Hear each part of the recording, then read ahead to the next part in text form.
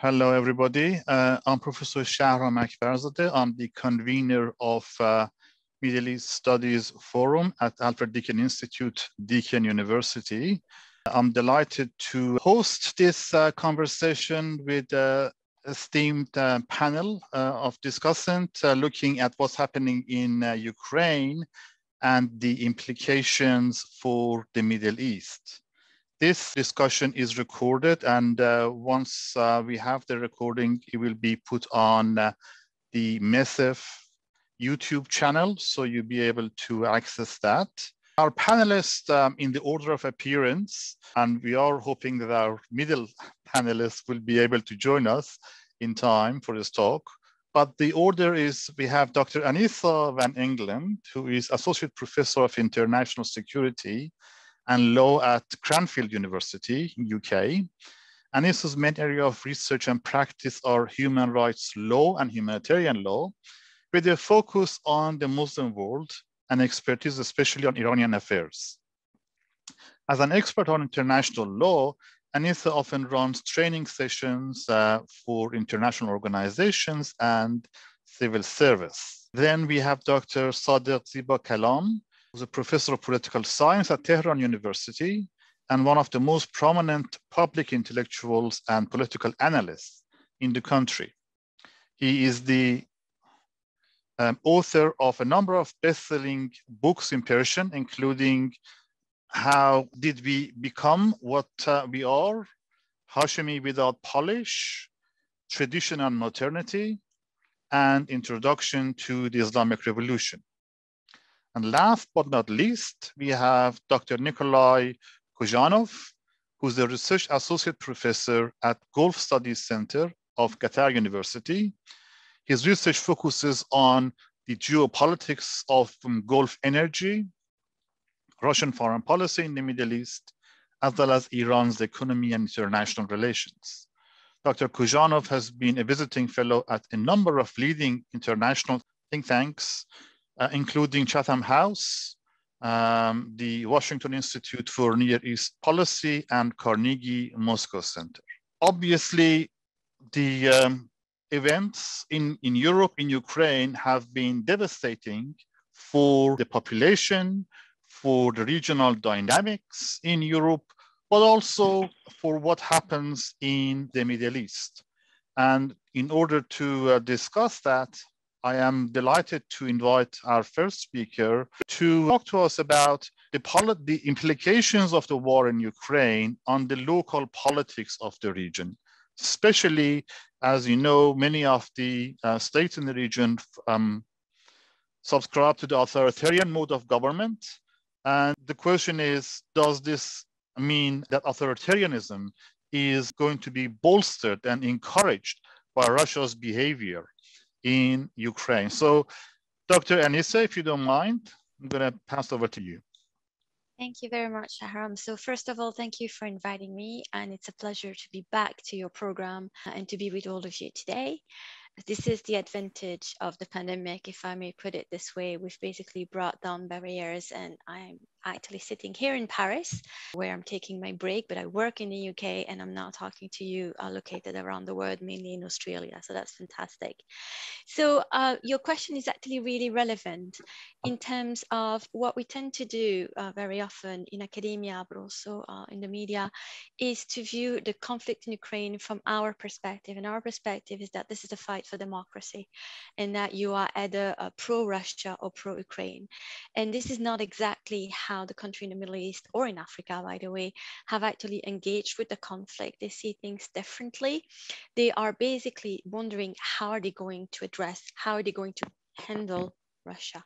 And it's going to have a different impact in terms of security from them all. So for example, Turkey could feel very much threatened because the aim of Russia is, of course, to control the Black Sea. For other countries from the Gulf, and I think Nikolay will address that later, since from a short-term basis, well, we are financially benefiting from the crisis. So it's far more complicated than you are with us or against us. What's certain is that the Russian presence in Ukraine the Russian war in Ukraine is going to have an impact on the Russian presence in the Middle East. So in terms of authoritarianism, we are seeing a shift around the world. It's not just the manifestation is perhaps Russia with Ukraine, but it's not the only one. We're seeing it around the world. I mean, in France, Le Pen is like 8% from being president of the Republic, 8% short votes. So we need to realize that there's a rise of authoritarianism everywhere. What is particularly interesting with the Russia in conflict that has been brought to Ukraine is how authoritarianism has taken a new international shape. So this is a consequence, basically, if here I speak in legal term, what we have seen as lawyers in 2003 with the invasion of Iraq.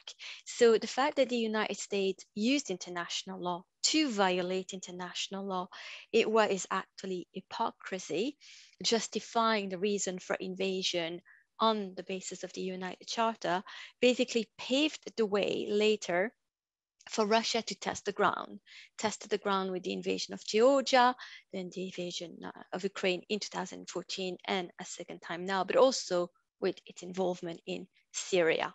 So what we are basically saying is that all the narrative, this liberal narrative agenda that was holding us together was actually undermined by the Americans first. And that has empowered authoritarian regime. So what we have seen, for example, is with the 2003 invasion of Iraq, how it has benefited Iran, which is imperialist agenda of expansion. So that's one example. So there've been different elements in the Middle East, different actors such as Turkey, Iran, Saudi Arabia, that have felt empowered by the fact that the United States has moved away from hard power to try and embrace more soft power, shortly followed after that by the European Union. And so when all those actors found themselves in Syria, it was a sort of repetition for Russia, for Ukraine, but for the other countries of the region, it was also a test of the global North's will and military ability, financial capacity to enter in conflict. This was tested again, if you think about it, in 2019, the summer 2019 with Iran, where basically the Americans were growling, Trump was growling at Iran, but nothing really happened. So what we have is that we have regimes that feel vindicated. They feel vindicated, they felt vindicated throughout the last few years, but they feel vindicated also with Russia basically pointing the finger at something that the global South has been talking again and again about, which is that we are applying international law in a way that's always favoring a group of states and always is at the expenses of the other state, especially with the human rights narrative. So of course, this is going to have an impact on authoritarianism, which is that now there is less shame in terms of affirming, well, I actually don't care about democracy. I don't care about human rights. I have a completely different agenda. So that would be the case of the Islamic Republic of Iran. That's the case of Turkey, which is still on the verge. So when the foreign minister of Russia, Lavrov, said, well, let me explain to you the conflict. Replace Ukraine with Palestine. Replace the United States with Russia. Think you're in Africa. Well, it's the same thing. What's the difference? And in that sense, he speaks to two forms of colonialism, the Russian colonialism versus the American colonialism, that eventually use international law to push forward what is an authoritarian agenda. Now, of course, what can be discussed is the shape of that authoritarian agenda. The comparison that the minister established here is actually not correct in terms of methodology, but I think we get the gist of it. I think also what we need to realize is that there's been an arm race in the Middle East, around the world, now it started 5 years ago. So why do I say 5 years ago? I actually worked in a very military environment. I trained public servant, I trained the armed forces around the world. And when I started the job, we were always asked to deliver training on human rights or humanitarian law. Those were countries that were post-conflict and that were trying to engage, they were trying to sum up what had happened in terms of humanitarian law and trying to engage positively with human rights to build sustainable peace. And so we did a lot of countries in the Middle East, and the countries in the Middle East were actually the first one to drop the human rights lecture and to ask for acquisition instead. So what is acquisition? Is everything that's around weapons. So they wanted to know more about how do you buy weapons, What's the rule? What are the rules? How do you basically match your military capability to your ambitions? So if it is to defend yourself, what exactly do you need in terms of weapons? And so this is also the result of a dynamic that's been established by China and Russia, where they've established a sort of transactional way of selling weapons, which is, well, actually, we don't really care about human rights and democracy. So that is how the genocide of the Rohingya, for example, was basically done using Chinese weapons, or what happened in Sri Lanka was done using Chinese weapons. So all those weapons that Russia has sold to Iran, Russia has sold to Egypt, Russia has sold to Algeria, were done in a way that were not respectful of the constraint that Thales-based systems that are based in the global north would follow. And that is, of course, a way of creating a connection between Russia and Iran, China and Sri Lanka, which is supportive of authoritarianism. It's a way of saying, well, actually, all your restriction and limitation about human rights, we don't care about them. So we're really seeing a curtain that's being drawn. And what Donald Trump did not understand with his sanctions, for example, is that Iran had become a pivotal state in that regard, and that the Iranians could have been more on the fence. And instead, my view is that we really pushed the Iranians. We led the Iranians in the arms of Russia and Palestine, or at least a few of the leadership. So what I'm saying here right now is that the liberal framework for peace and security that we normally use is under threat. It has been under threat since 9/11. If you want to analyze one of the consequences of 9/11, it is one of those. So there is now ethical and legal tensions around the need to defend democracy, human rights, but also self-determination, because what we're talking about here is an imperialist agenda of expansion, is about self-determination, and states that might actually, like Ukraine, say, but actually we want to be sovereign. That's what the Ukrainians are saying right now to Russia. So what we also need to take into account is that we're in a post-Arab Spring environment in the Middle East. There's a lot of governance instability. And the question is, how would we sort out that governance instability? For a lot of states, the easy answer is authoritarianism, is actually being more severe with the population, especially now that we are going to have a lot of food insecurity because of Ukraine, and that we probably are going to have food riots. So it's not going to be a time where states that are already unstable from a security perspective are actually going to encourage freedom of expression through demonstration and elements like this. And so that, of course, raises the question of the US leadership in the region, which is, well, who can provide security here and now? So if we are in Libya, who's going to provide food security? If we are in Jordan, who's going to provide food security? Well, if the Russians have the ability to provide this, their leadership will be preferred to one of the United States that has actually been tested through decades and has not brought much but discontentment. So we can see the UAE or the Saudi Arabian grievances towards the United States. So in that regard, Russia is offering a viable alternative in many, many ways, providing a different security model, providing new governance perspective, a new shift on geostrategy, geopolitics, a new perspective on international law. And all this means that what we are going to see is, if Russia is successful in Ukraine, will be a lot of appetite in the Middle East to do a mini copy of Russia, or actually to feel strengthened by Russia. So my conclusion here will be basically about the Israeli position. A lot of people have said, well, we are actually quite disappointed with Israel. We've provided all those weapons and now they're not sharing the weapons with the Ukrainians. But why would the Israelis do anything, since the Israelis are occupying Palestine, which is exactly what Russia is seeking to do with Ukraine? So actually, Russia could legitimate the historical narrative that the Israelis have tried to establish in terms of authority over Palestine. So I will leave you with this, since Lavrov is making hazardous comparison. Please allow me to make a hazardous comparison as well in that regard. Thank you very much for listening. Thank you so much, Anicée. That is a fascinating start to our conversation. I really like the comparisons you're making between what Israel is doing to Palestine and what Russia is doing to Ukraine. I think there's plenty of questions to come back to on that and other points. But we'll save questions for later once we're all finished. I'm glad to see Professor Zibakalam online with us, and the connection seems to be holding. So without further ado, I'd like to invite Professor Zibakalam to reflect on what the Russian invasion of Ukraine and the sanctions put on Russia means for the nuclear deal negotiations in Vienna, which apparently is on hold indefinitely now. Professor Zibakalam, thank you for joining us. The floor is yours. Bismillah ar-Rahman ar-Rahim.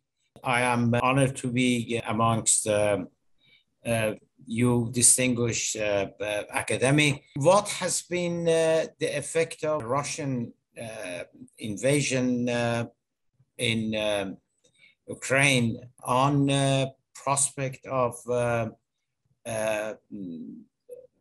nuclear negotiation between Iran and the West? Let me begin by saying that there is a new approach by the United States vis-a-vis the Iran's nuclear crisis. It appears that there is a sense of pragmatism amongst the new US administration, which means that they have realized that despite more than 20 years of heavy sanctions against Iran, the United States has been aiming three basic strategic aims in Iran. Its first aim was to limit, to slow down Iran's nuclear progress. Its second objective was that as a result of sanction, Iran's missile development to be hampered. Its third aim was that, again, through the sanctions, the influence of Iran's Revolutionary Guard to be curtailed, to be slowed down in the region. Now, none of the Americans' three basic strategic objectives have materialized despite 2 decades of sanctions. Iran has moved faster as far as progress in her nuclear program is concerned. Iran's missile program has been moving rapidly during the past decade or so. And thirdly, and finally, the influence of Iran's Revolutionary Guard, Iran's military presence in region today is much more stronger than what it was 10 years ago. Iran is present in Yemen, in Syria, in Lebanon, in Iraq, whereas 10 years ago, Iran was not very much Iran did not exert any influence or rather much influence in these regions. So that means that Biden administration, either President Biden himself or some of his aides, they have realized that carrying on the policy that we have been pursuing during the past 2 decades is fruitless, is useless, because it's getting Iran's nuclear program is advancing, Revolutionary Guard is getting stronger and stronger, and Iran's missile program is rapidly making progress. The only consequence, the only results of US sanction has been hampering Iran's middle class. Iran's middle class has been suffering as a result of economically, politically, socially, as a result of the United States sanctions against Iran. That has been the only result of of more than 2 decades of sanctions. So the United States is pursuing a new approach towards Iran's nuclear program and negotiation. They have been ready to give some concessions to Iran in order to make peace, or rather to sign an agreement with Iran. Of course, there are two sides of this issue. One is the United States and the West. The other side is Iran. Iran's radical wing of political currents, they have become much stronger during the past decade or so. As a result of this new development, they now control all the 3 branches of the government.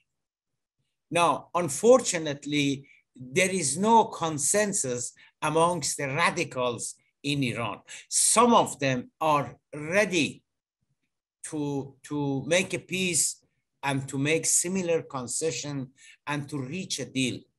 The others, they are not. They want to pursue anti-Americanism and the export of the revolution and the radical ideas, etc., that they have been actually portraying and advocating since the Islamic Revolution. Now, when Russia invaded Ukraine, it was very much welcome in Iran by the radicals, because they thought that, they imagined that there would be a quick victory for Putin, who is the main ally of the Islamic Republic of Iran.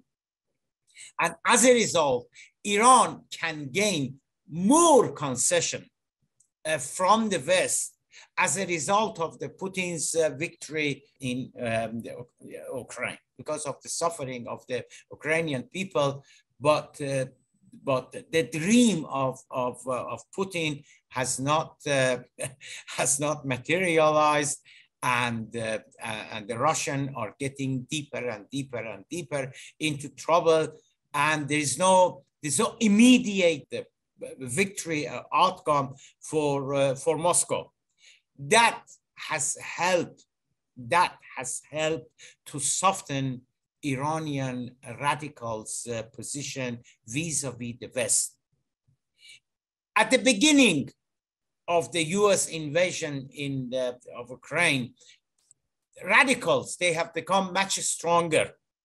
And they were saying that no, United States must obey, United States must give in, etc., etc. But since the Russians were stuck in Ukraine, the radicals, their tone has softened a great deal, because they realized that they no longer can rely on Russia and use the Russian card in their negotiation with the West. Now, many Iranians have given up hope of any deal, any compromise between Tehran and Washington.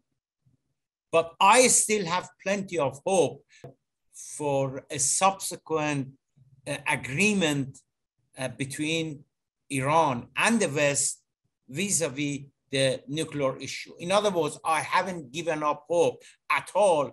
And because of the development in Ukraine, I think it has helped, in a way, a more moderate and more pragmatic approach from Tehran. Thank you very much. And I hope I managed to to shed some light on these complicated issues. Thank you so much. It is indeed complicated, but you have really helped shed light on some of the perhaps lesser known and little known aspects of the dynamic, especially from the perspective of Iranian leaders, and whether hardline or reformist.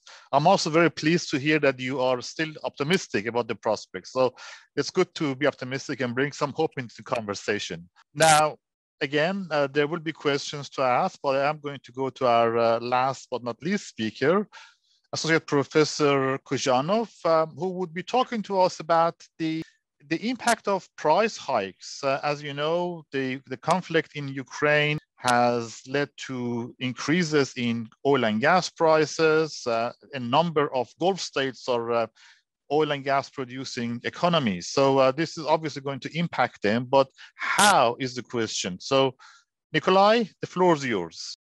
Thank you very much, Shahram. And I also need to thank you and Viking University for bringing me in this discussion, which is very timely and very interesting. And it's my pleasure to share my views. Overall stage, economic stage, is set out by two important political factors. First of all, it's the factor of unpredictability, because right now we know the fact of the invasion, but we don't know what kind of scenario is going to unfold in the future. And for sure, this will be determining certain reaction, and first of all, economic reaction on the part of the Gulf states, and on the other hand, also will be determining the depth of the impact of the overall crisis on their economies. So, for instance, if tomorrow we see Russia stopping, and there it is, and starting the peaceful negotiations, we might see certain end up of the sanctions escalation, which will definitely create a certain stability and predictability in terms of how the Gulf states can interact with the global oil market, oil and gas market, and with Russia itself. On the other hand, if we see the continuation of escalation, definitely this will be absolutely different picture, including greater instability and unpredictability in the oil and gas market, with probably much more lucrative opportunities for the Gulf states to enter the European market as well. But that's something that we'll discuss later. Second factor, which is also important to keep in mind when we are talking about the Gulf states and their interest in oil and gas markets, is connected to the fact that for them, this conflict is something which is happening far, far away. So they do not have any ideological or life matter interest vested in this conflict. So for them, it's more like an event that can, of course, bring quite a number of challenges, but it also creates a certain opportunities that they are thinking how they can profit from. And from this point of view, of course, at the very first approach, we could say that this situation that currently is unfolding in the oil and gas market globally creates quite a number of opportunities for the Gulf states and, first of all, for the GCC players. First of all, of course, high oil prices and high natural gas prices, they are helping these countries to restore those losses, I mean, financial losses that they had while coping with the COVID crisis, COVID-created crisis, and while coping with the consequences of shale revolution slightly before it. These financial inflow also helps to strengthen the very base of the soft power of these states, money that they can later be used for so-called checkbook diplomacy, when definitely certain positions in the region and outside of the region can be strengthened through the certain investments. And we always see the GCC states helping, for instance, the Egypt government to manage the crisis through pouring money in the central bank of Egypt. We also see them saying that now they are ready to invest money in the vulnerable countries of the region as well. And that definitely also creates a certain opportunities to transform this inflow of money into the political leverage. Third, but also quite important, that desire of Europe, or better to say the bigger West, to help the European Union to diversify their dependence on oil and, first of all, gas supplies on Russia, also creates a very important opportunity for the regional players, and for instance, for Qatar, to renegotiate the market conditions that exist for Qatari gas in Europe. So we should keep in mind that definitely the priority market for the majority of the Gulf players is in Asia. And it's not only because of the usually higher prices or high demand and the correct belief that the main demand growth will be associated with Asia on hydrocarbons in the era of energy transition, but it's also because of the existing heavy market regulations in Europe. that do not allow the Gulf players to sell their hydrocarbons. And first of all, we're talking about Qatar, as I mentioned, on the lucrative conditions. But right now, the current crisis allowed the Gulf producers to speak to the Europeans and to the Americans as well from the upper position. And it helped them to negotiate better conditions, not only politically, but also economically for their activities. And finally, of course, the advantage that is created by the current situation is definitely the increasing niche in European market that could be filled in by the GCC states in the future. Of course, while saying that there is an opportunity for them to enter the European market, we need to keep in mind that it's not going to happen immediately and right now. There are natural limitations. But given their ambitious plans, both in terms of increase in oil and natural gas production, these countries will definitely help Europe to diversify its dependence on Russia in the long run. But at the same time, there are, of course, certain challenges that are created by the current situation. These challenges also need to be kept in mind when we are talking about the Gulf. On the one hand, even though for the Gulf states, the fallout of connected to the increase in the fuel prices is not that important. Probably when it comes also to food security, even with their dependence on the imports of food products from Ukraine and Russia, I'm speaking about grain, naturally, these all should be considered as manageable. But still, the impact of lack of access to fertilizers, to grain, as well as the cumulative effect of the rising fuel prices on the whole on the prices of other products will definitely be felt and should be considered by the Gulf economy planners. Not to say that, of course, Gulf is not the GCC countries only. We have Iraq, we have Iran, and from Iranian angle, we will definitely see a far more deeper impact of the current market instability in different areas than when it comes to the GCC states. Not to say that high oil prices are not always good, because it's always a precondition for a certain market overheating and the further instability. And especially if we see the continuation of the European allies of Ukraine, the further instability of the market should be taken as granted.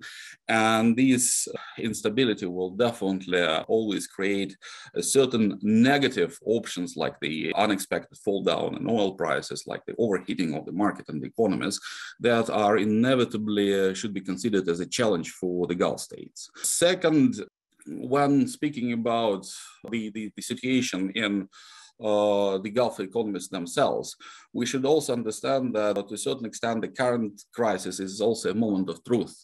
The GCC states has been talking about their existing and future plans on the increase of their production capacities for quite a long time.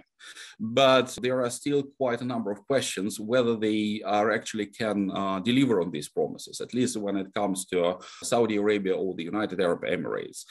And of course, now the world is expecting them to be more active at the oil market, but the question is connected to the fact whether they can do this or not. And finally, for them, it will also be quite important to play a Russian and American card. So on the one hand, they are trying right now to squeeze as much as they can in terms of the preferences from the West.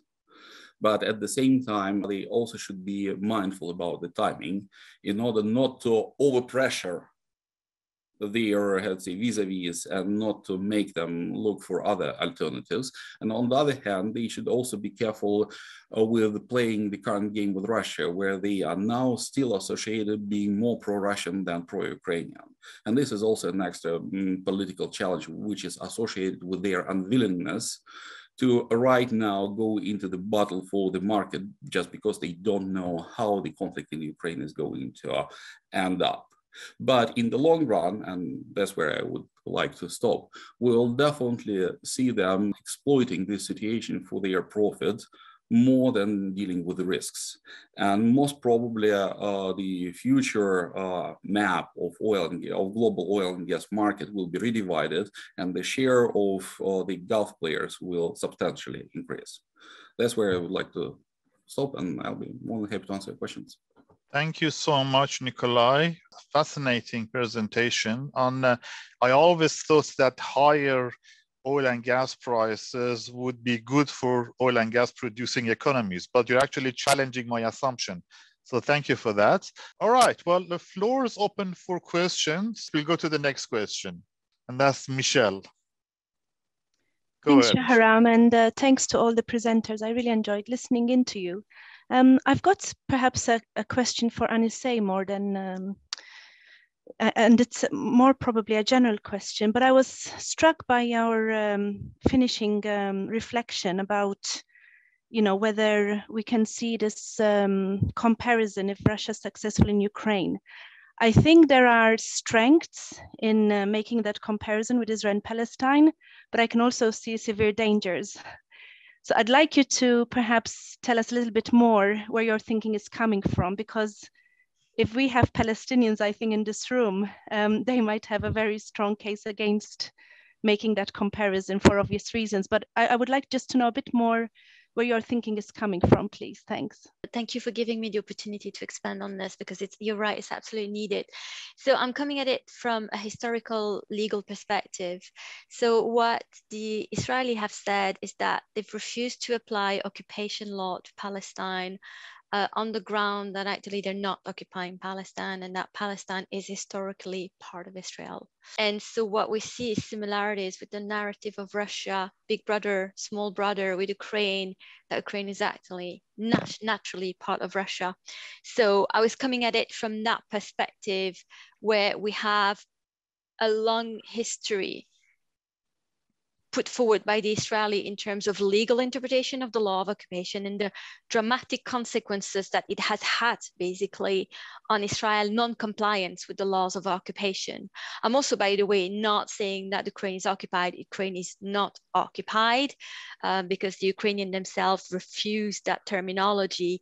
They dealt with it for the Donbass after 2014 in Crimea 2014, because they had to find a relevant word.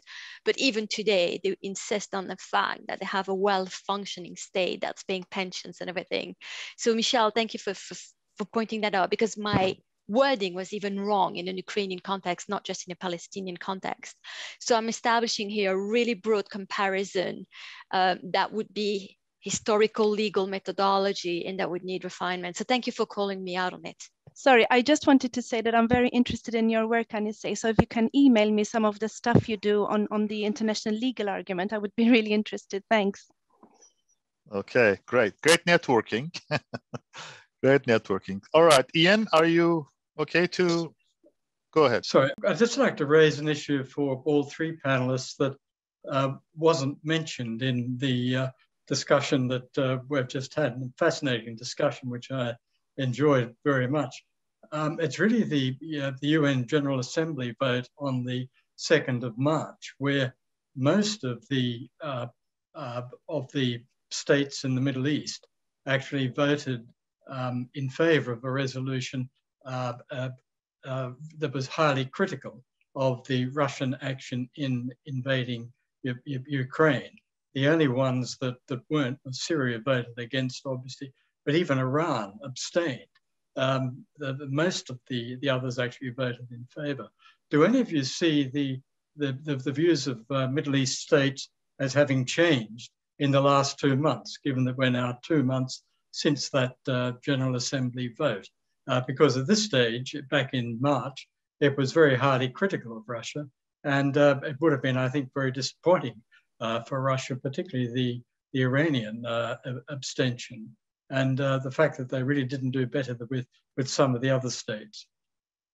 First of all, definitely the war dynamics, it affects the strategic thinking in the Middle East. And again, I'm mostly speaking about the GCC area, because initially what happened in Ukraine, it was perceived by the Gulf decision makers through the prism of the Syrian conflict. So the main idea was that it's going to be quite a short military campaign that will end up with a victory in the end. And that's why the Gulf states were not interested in, for instance, immediately jumping in and saving the energy security of Europe as well. Apart from obvious existing infrastructural and production limitations, they just didn't want to spoil the relations with Russia that still remains, for instance, an important player within OPEC Plus. And they didn't want to ruin the discipline that was carefully created within the last couple of years within this organization. Right now, they see that situation is not going exactly in the way how Russia most probably planned. And now they are trying to readjust. Second, we should also give a tribute to the Western and Ukrainian efforts.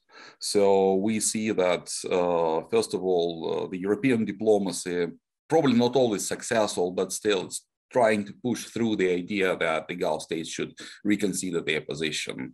And right now, for instance, Germany is offering quite an appealing package of economic incentives to Qatar, for instance, to be more on the side of the West, to be more on the side of Ukraine. Not to say that the Ukrainians themselves, they're quite active. And for instance, Doha Forum that took place lately this March became de facto pro-Ukrainian. With the President Zelensky giving his speech, with his deputy foreign minister attending it, and this definitely is shaping the public opinion. And finally, which is probably will contradict what I was saying before, the Middle East states, they are trying to balance between Russia and between the West. And from this point of view, they are voting, be it a positive or abstaining, I wouldn't be considering as a pro-Western move. It is rather a certain signal that, yes, we are ready to talk on this issue. But at the same time, they still doing business with Russia. Even Qatar, I mentioned, it of course gave a guarantee that there are not going to be any new investments in Russian economy. But it still remains one of the largest investors in the Russian economy, and it's not going to withdraw amid the Western, the flight of the Western capital. Mm-hmm. So it is a kind of, I would say, an intricate political game where the moves in favor of West, they sometimes on the ground counterbalanced by the moves of in favor of Russians. Thank you. Anicée, would you like to also respond to that? Very quickly, but from a different perspective. Sure. So that will complete actually some of Nikolay's view. So I work very much with the UK government. And so when I'm sent on training, I'm sent by the FCDO and the MOD. And we started selecting our destination based on the outcome of the votes. So it's very much this pro-Ukraine movement where UK is expected to support Ukraine, expected to support Ukraine.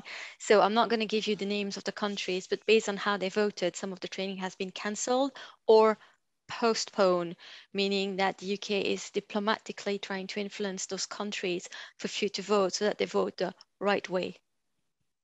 That's interesting to note. Thank you for that. Okay, so now we move to our next question, and that's Neda. Go ahead, Neda. Thank you for the beautiful, speaking, all the panels. And my question is for Dr. Zibakalam, and it's about Iran power in the region. Do you think the Russia's invasion in Ukraine will increase Iran power, generally in the region? Primarily, that was the case, as I explained in my talk. But since Russia appears to be stuck and they don't appear to be near military victory, no, the Ukraine and the fact that Russia has become heavily stuck in Ukraine, I think it doesn't help. Let's put it this way, Neda. It hasn't helped at all the hardliners in Tehran. Can I ask a follow-up question to that, Professor Zibakalam? Do you think the hardliners will take stock, will really learn from this experience, and try and find perhaps a compromise or a middle ground in their talks with the West on the nuclear program, because up to this point, they have constantly been referring to China and to Russia as their allies, as people, as states that they can rely on to counterbalance Western influence. But now with this, the Russian failure of actually invading Kiev and they're falling back, do you think that's going to cause hardliners to rethink their grand strategic view? Yes, Professor Akbarzadeh. Hardliners are increasingly facing two realities. The first reality is that we cannot rely on Russia as much as we used to because of the situation in Ukraine. Now, the second reality is that hardliners are increasingly realizing that for China, the first objective is not ideology, but economy. They're realizing that Chinese ties, economic ties with Saudi Arabia, with Gulf state, with the state of Israel is much stronger than what it is with Islamic Iran. So they have enough sense to realize that Russia will not forsake, Russia will not sacrifice her economic interest in these countries for the sake of supporting Iran. Mm-hmm. So these two realities are in fact going hand in hand in weakening the position of the hardliners. Mm-hmm. Good. Thank you. Now we have another question. Anicée, you're asking a question. Go ahead. Yes, actually a question to my two co-panelists because they're expert on the topic. Before I go ahead with my question, Dr. Zibakalam, I have to tell you something. You have a strong fan bases at home. So my mom wanted me to tell you that she loves you. Okay, so that's done. That's the Iranian mother. My mom is Iranian. Okay, so that's done. I've done it. I promise I would do it. Right. So there you go. My mom loves you. She thinks you're great. So to my two co-panelists, we see a lot of discussion around the sanctions and the impact of the sanctions. And now we're starting to see experts who say, well, actually the sanctions did not work in Iran. So why would they work in Russia? And so here we have an expert on Iran and an expert on economy. So I think it would be interesting. What do you think about this? Do you think that's a valid argument? It won't work with Russia? Because Ukraine is very much focused on having those sanctions implemented. Let me say that please give my salam and my return love to your dear mom. Now, this is not only a networking opportunity, but also a family gathering. Yes. Now, the point is that there are two crucial differences between the effect of sanctions on Russia and than what it is with Iran. That crucial difference is that Russian economy is much more involved with the world trade, with the world economy. Russia's export of oil and gas to Europe, Russia's wheat export, Russia's fertilizer export, etc., etc. So it means that when it comes to the sanction, because of the Russians' heavy involvement as far as export is concerned, as far as trade with the rest of the world is concerned, is much more spread, is much more extended than Iran.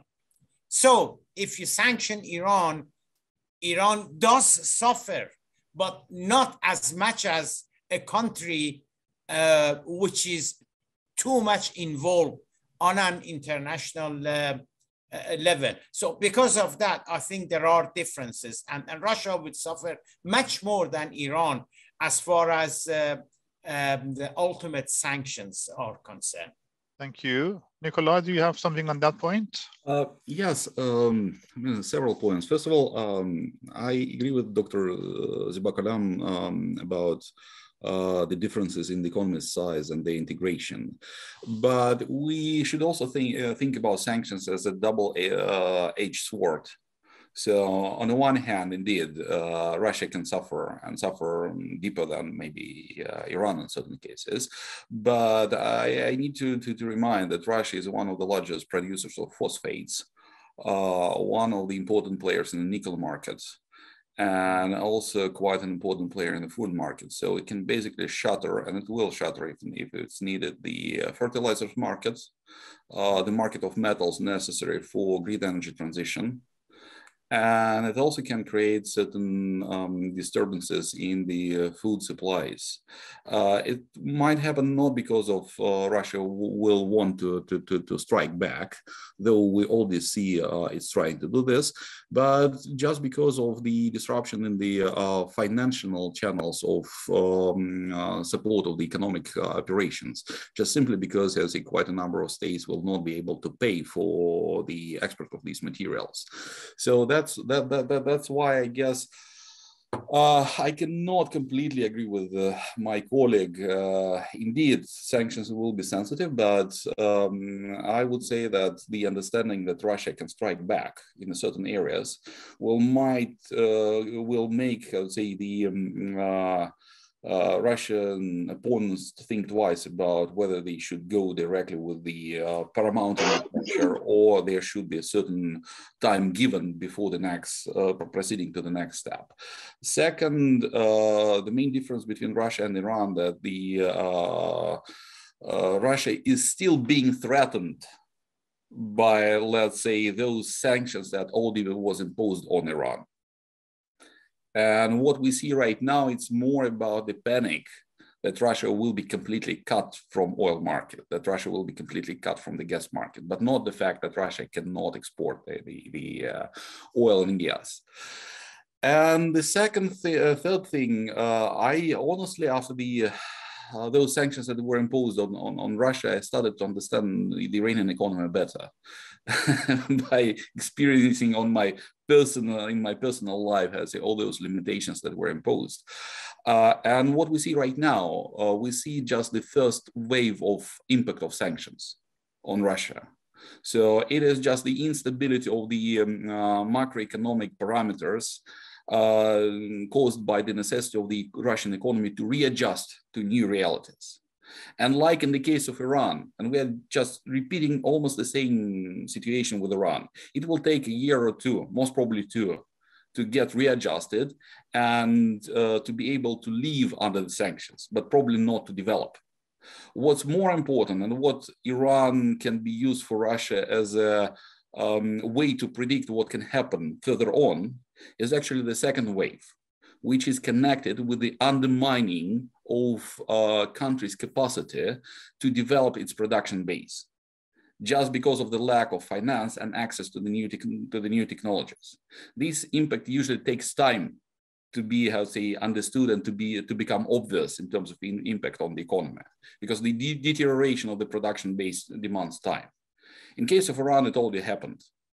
In case of Russia, it might probably take 5, 6, 7 years before we'll see it. But we already can say that Russia, as a leading oil and gas player, is probably doomed in terms of losing its capacities and in terms of losing its positions in the global market, oil and gas market, from within the 5, 10 years perspective, which will definitely affect the way how the Middle East will be seeing Russia, and will definitely affect on how the Middle East, including Iran, will be willing to deal with Russia. Interesting. Thank you for that. Arash, were you trying to raise hand? You need to unmute. Yes, sir. How are you? Thank you very much, panelists. My question is from Dr. Zibakalam. I was wondering the Russian challenges in Ukraine, the impact of that challenges in Iranian team in Vienna. How does these challenges change Iranian team dynamics? I explained to some extent about your question in my in my talk. Obviously, you cannot expect Iranians, negotiators in Vienna, to say that, oh, because Russia has been stuck in Ukraine and we relied and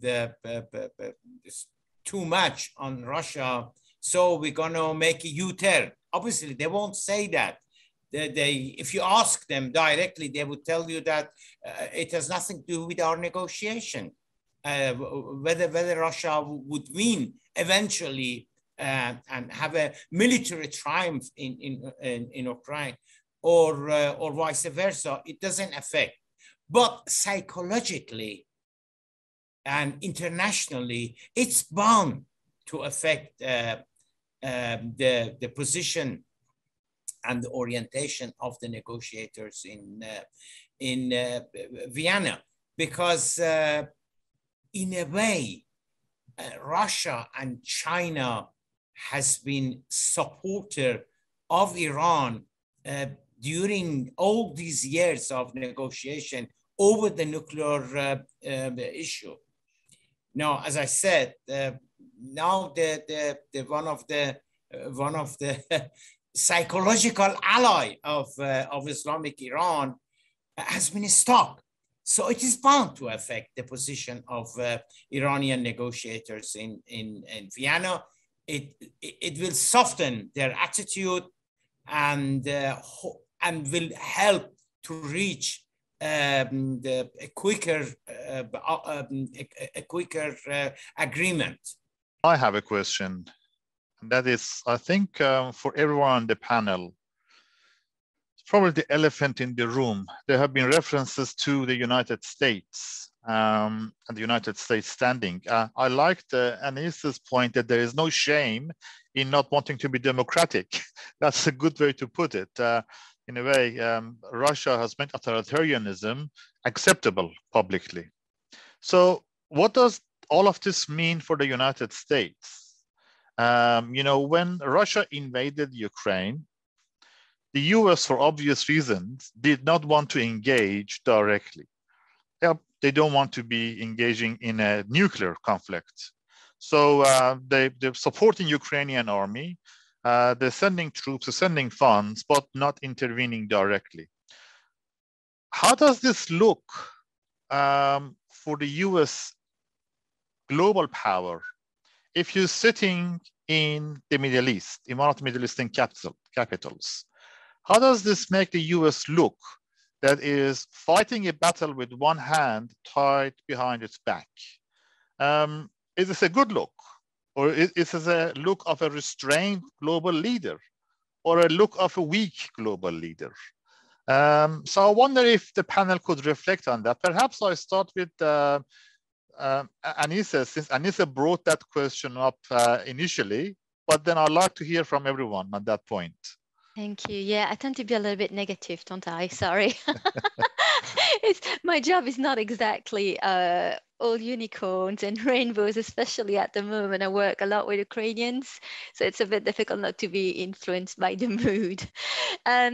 So it's an important question. So I've recently worked, as I said, in Ukraine. I was also in Sudan. I was in Mali, Nigeria, and Morocco. In Palestine, those are the most recent one, where the US leadership is actually being questioned. I'm going to move away a bit from the Middle East and go to the city of Khartoum. So in Khartoum, you have all the big players that are physically there, that have reinforced their diplomatic presence. I'm thinking the Russians are there, the Chinese are there, everybody's there. And it's a city full of spies. Khartoum, can you believe it? It's become a city full of spies. We always speak about Vienna, Paris, and Istanbul. Actually, Khartoum is a hotspot. And the Americans have built a huge embassy outside of Khartoum, which strategically demonstrates exactly what I was saying earlier. It's this desire of the American to take a step back, even physically, which means that during the riots in Khartoum, the Americans were sitting out there in their big compound, not at all affected, while the Brits were trying to find ways of protecting the embassy, although the embassy already looks like a bunker in Khartoum. And that really, for me, illustrates what the United States is doing right now. The reason why I was referring to all the countries before is because when I worked there, the feeling was like the US is not strong enough anymore. And that this policy of restrain or restrain is actually a way of hiding weaknesses. And that Donald Trump was the part of the iceberg that we could see that symbolizes those weaknesses. It's a country that's internally divided and that is not actually able to project power anymore, mainly because of its failure in Afghanistan and in Iraq. They perceived that the country would financially not be able. So there's another country that I'm not going to mention that I did not on purpose, because of course I operate in the Chatham House rules when I teach, where they told me, if we are invaded, we can stand 24 hours. We can keep the enemy at bay 24 hours before the Americans arrive and the British arrive. And I was like, will they come? And they were like, no, they will not come. 10 years ago, 15 years ago, they would have come to our rescue. Now we are on our own. So again, it's this American desire and the EU desire to step away from hard power. The fact that we've depleted our forces, if you look, for example, today, if we were to engage with Russia on a military basis, Shahram, you speak immediately about the nuclear, because all the other options that are supposed to normally militarily lead to the nuclear are depleted from our perspective. So we are basically unable to even lead an operation elsewhere. And that's the result, of course, of spending a lot of money in Afghanistan and Iraq. Again, I said I was going to be very negative. It's a bit the nature of my job. So I'll stay quiet. Hopefully my colleagues will be more optimistic. Okay, that's fine. Thank you. Life is not all about unicorns. That's okay. Especially life in the Middle East. Nikolay, would you like to reflect on that, on the American standing? Well, Russian speaking about the Americans, it's quite predictable what you can hear from that. I'm joking here. Well, definitely, I would like to raise the stakes and to say that actually I would consider the Middle Eastern vision of Russian-Ukrainian conflict through the lenses of their relations with the Americans, or better to say with the West. Definitely in the Gulf, there is a huge disappointment with the United States and their reformatting of their presence in the region. And while the United States remains a key ally, at least officially stated, there is a huge attempt to diversify political and economic relations, and that's for sure. So, and moreover, we could say that different vision of the domestic dynamics in the United States in different Gulf states affects their approaches. So on the one hand, we have Qatar, which is extremely concerned that as a result of the next parliamentarian and presidential elections, it will get the United States forces in charge that are going to be less pro-Qatari. So as a result, we see Qatar trying to build up closer relations with the United States in order to make a deeper embedded in the US foreign policy, just in case that any other force that will be responsible for decision-making process in the States will not be able to take it out of this picture. On the other hand, we have Saudi Arabia that is waiting actually for these elections, and that is considering the current situation as a certain minor revenge, if we are talking about Mohammed bin Salman, with regard to President Biden. And as a result, interestingly, of these two different calculations, we don't see both of these countries being in a hurry to help the West to diversify its dependence on Russian oil and gas. Saudi Arabia wants to trade more preferences to it. Qatar is not sure whether it should spoil relations with the Russians because it doesn't know what's going to happen in the United States again after the next election cycle. So, and as a result, we see the Middle East being disappointed, trying to build up relations with the Americans, but at the same time trying to diversify politically and economically, which making them less reluctant to stay in the first row of those who are associated with the defenders of the American interest in the region and beyond. Thank you, Nikolay. Professor Zibakalam, would you have something to add on that point? Very brief reply, or rather respond, and that is United States suffer in the region, if not worldwide, as a result of her catastrophic departure from Afghanistan. We all observed. No one believed that the United States would rather leave Afghanistan. A superpower would behave so miserably, and I think the war in Ukraine, it has very much repaired the international and moral damage that United States incurred during her disastrous departure from Afghanistan. So you're saying that the US actually gained credibility for the way it's dealing? Yes, definitely, because the world can see that. You see, Professor Akbarzadeh, that the world has a sympathy for Ukrainian people, not only for the Ukrainian people themselves, but there is a grudge against Russia as a dictatorship, as a ruthless dictatorship. Now, anyone who could help the war in Ukraine on behalf of the Ukrainian people would gain moral recognition, and that's what United States is exactly doing. Thank you for that. Well, I think if there are no other questions, I'd like to thank our panel of experts for their fascinating take on the conflict in Ukraine and how it impacts the Middle East politics and international relations. Please join me in thanking our speakers virtually. You will all be on our mailing list, so we are going to have another session on the 2nd of June, and you will receive notification regarding that presentation. But until then, stay safe, stay well, and thanks very much for being with us.